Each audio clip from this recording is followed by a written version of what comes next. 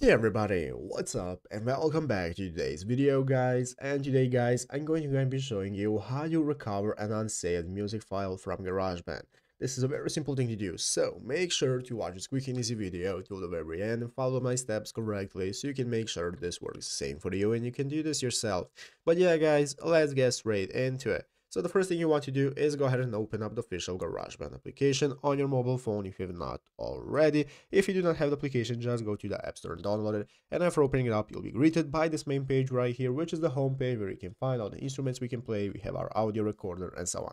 So guys, let's go ahead and see how we can try and recover any unsaved files that we might have. I'm going to open up the audio recorder right here, which is going to open up this recording menu where we can start recording ourselves. And what I'm going to do is go right here to the upper left corner, click on edit mode to open up this mixing mode where I can find all my tracks. So guys, let's say this is now my track that I want to try and recover. Basically what we can do is go ahead and see if the GarageBand has saved it automatically for us without us saving it. So click on this arrow pointing downwards. That's going to open up this new menu saying my songs. You want to open up that, and once opening up my songs guys, here you can find any of the tracks that GarageBand has saved for you. So as you can see, I have my song 2, this is my second project, my first project, and so on. Anytime you play with your tracks, they are going to be automatically saved right here into your GarageBand recents folder. So this is where you can go ahead and try to find them. The only other way guys is if you had your Time Machine application running, which might have saved anything that you have been working on. But if you cannot find it right here and you do not have the application, then sadly the file is lost and gone and you cannot recover it. But yeah guys, basically that is how to do it. So I hope this video was helpful. If it was, make sure to leave a like, subscribe to the channel. So guys, thanks for watching, take care, and bye.